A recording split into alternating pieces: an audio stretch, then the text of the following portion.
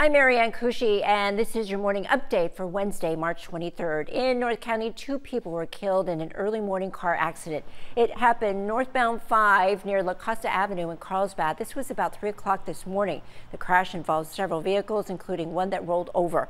All lanes of the northbound 5 were shut down for hours. At least 2 people were also hurt.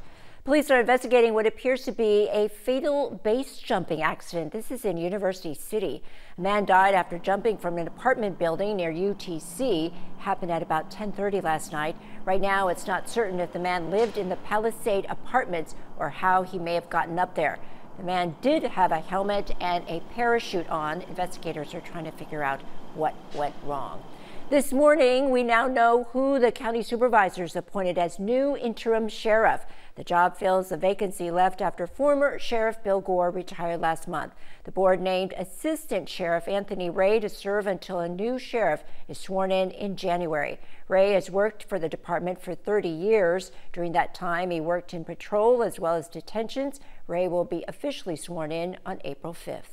Today, you might encounter less traffic on your southbound commutes on the 5 freeway.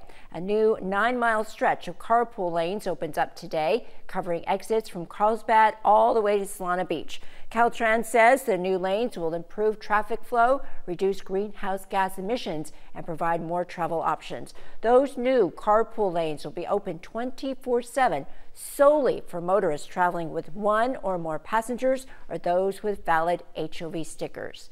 Also today, you can have a say in what's to come in the expansion of one of our county's premier parks. This evening, the Port of San Diego invites you to voice your input on 3 plans for expansion of National City's Pepper Park.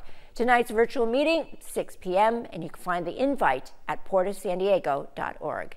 Now let's get a look at our first alert weather. Here's Sheena. Hey, good morning. We have a very hot day in store today. Mid-80s at the coast, near 90 inland. So if you're wondering, these temperatures are around 15 to 18 degrees above normal for this time of the year on average. And as we head through the rest of the week, we're going to continue to see unseasonably warm weather. Today, it's because of the Santa Ana offshore winds. So for the inland valleys, right around 90 would put some areas at a record high. Even for the coast, we could see some record high temperatures. But we will be seeing some changes as we head into the weekend. So after today, because today, again, the hottest day of the week, we will start to cool back down into the weekend. Potential rain chance early next week, Marianne.